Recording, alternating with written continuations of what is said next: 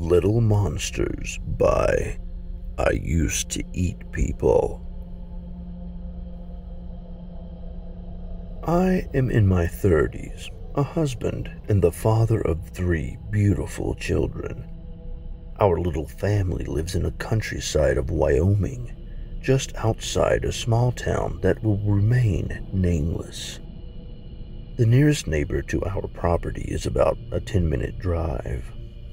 I value seclusion and quiet. I have nearly 24 security cameras installed around my land, as I know being this far removed from populated areas can sometimes invite danger.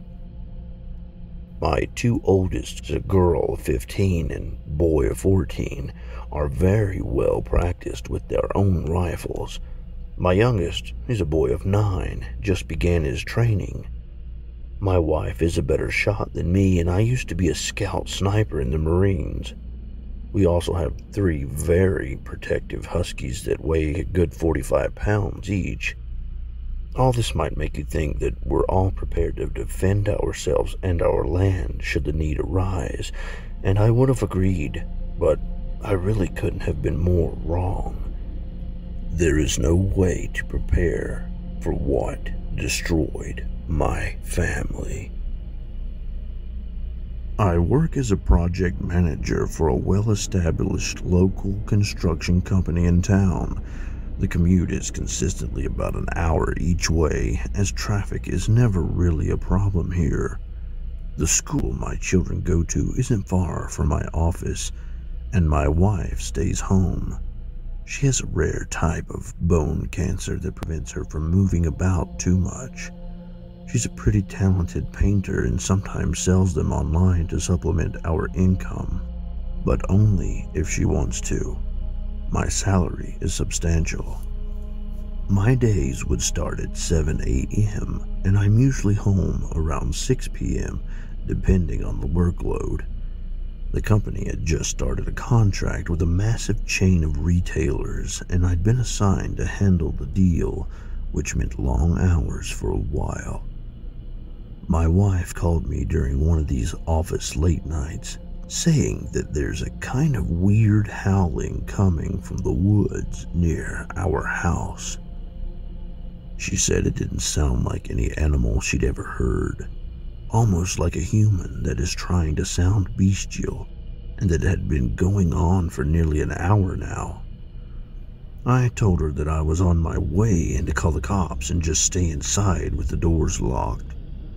I drove home as fast as I could without crashing, cutting the normal hour down to 30 minutes. The cops were already there to my wife.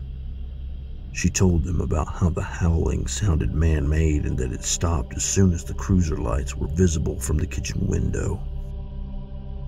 They told us that they'll have a look around and send a call out to Fish and Game, who would likely arrive in the morning. Wild animal attacks are infrequent and avoidable, but communities like ours take the threat of violent drifters very seriously. The forest boundary was about 1,000 kilometers away from the house, and my wife and I watched from the porch as the police poked through the trees with bobbing flashlights. They came back a short while later and said they hadn't found anything unusual.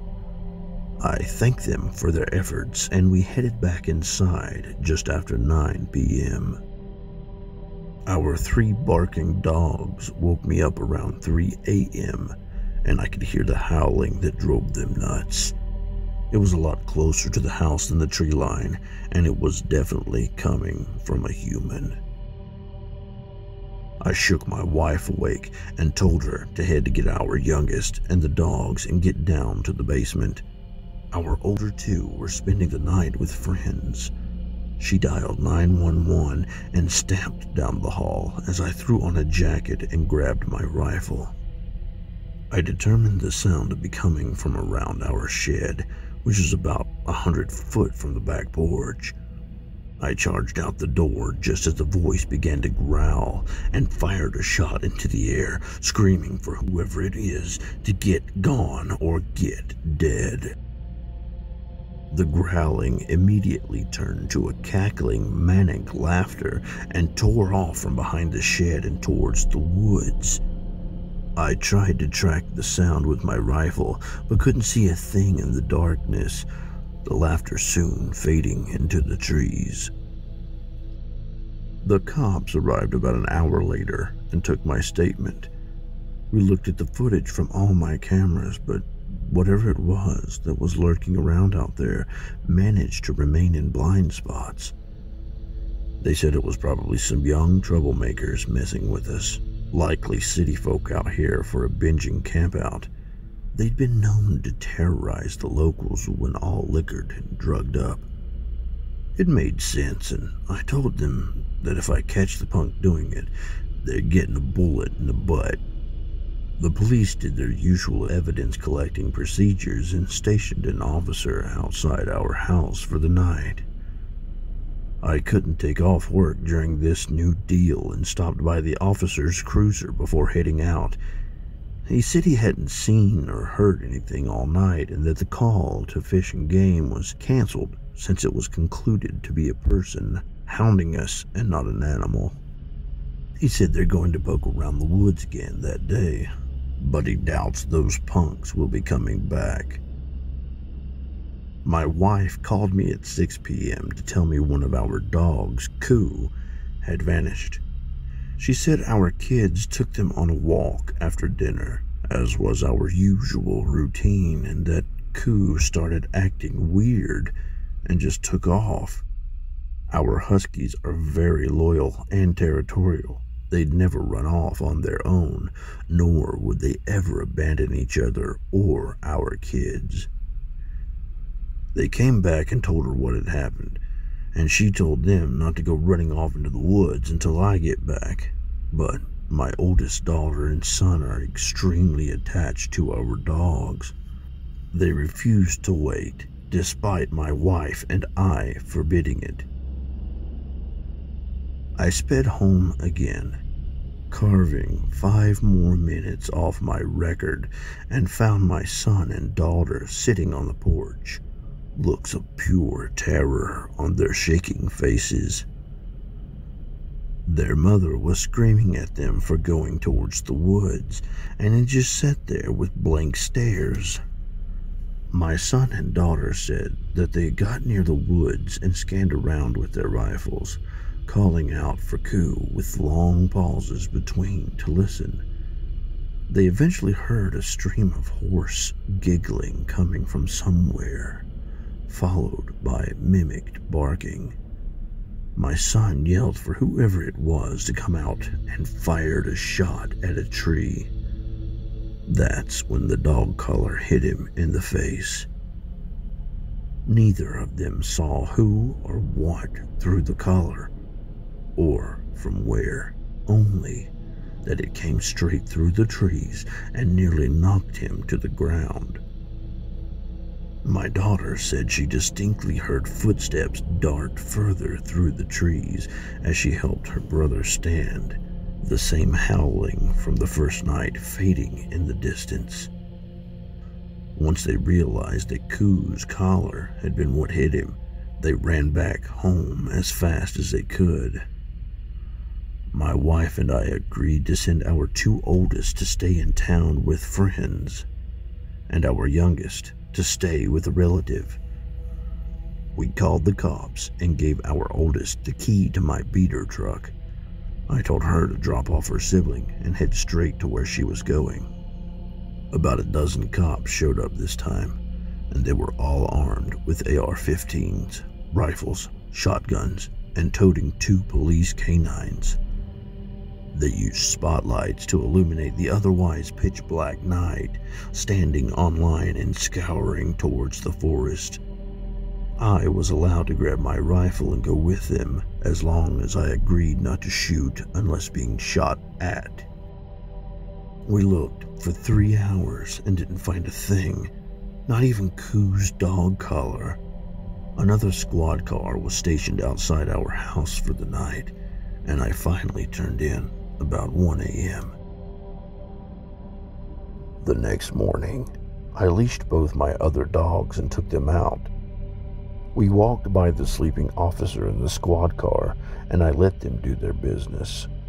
I looked towards the woods and saw something strange in the distance. It was attached to the front of a tree and looked like a sheet or cloak. I called for the officer to wake up. He told me to grab my rifle and follow him, radioing the activity to his colleagues as we stalked closer. It was about halfway across the field that I grimly recognized the sheet for what it was: Q's splayed pelt tacked to a tree. I angrily dashed the remaining distance, easily leaving the officer behind in protest.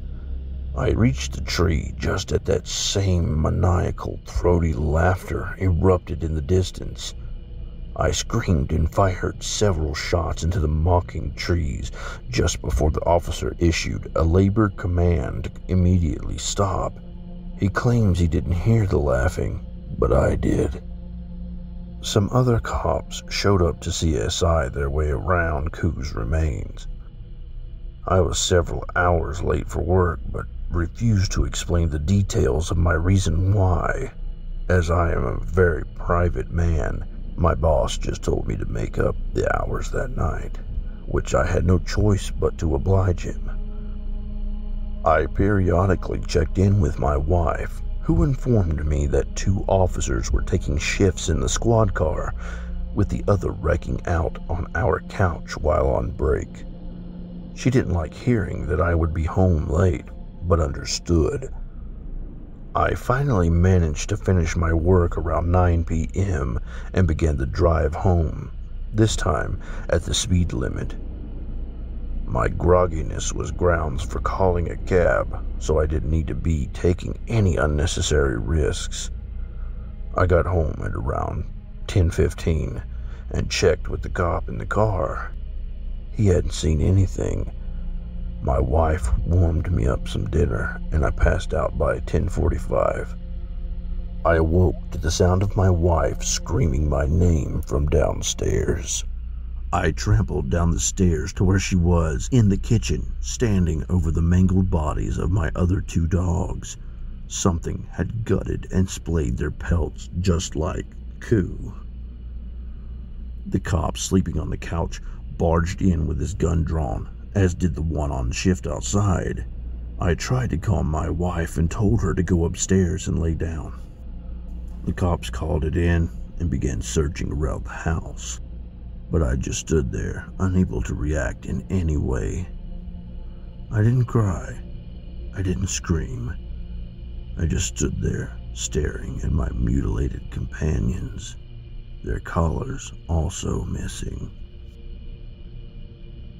The officers didn't find anything in their search, nor did they detect any sign of forced entry. Something had also shorted out my security cameras. Whatever this thing was, it was able to get into my home undetected and trip the camera feeds. The officers offered to move my wife and I into town while they investigate further, but I refused. Marines don't give ground to the enemy. I told my wife to go and that I'll stay and protect our home. I buried my 2 dogs next to the other in the backyard and stared at the forest, the sadness in me blooming into retaliatory rage. I was going to kill whatever did this, even if it's the last thing I do. The officer told me they have another unit on the way before escorting my wife into town. She said she'll gather the kids and call me when they're at the hotel.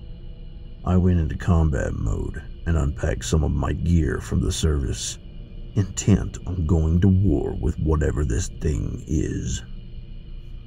While doing a sweep of my house to ensure all windows were locked, I noticed something strange in the room my 3 children shared. A little wooden box I had never seen before.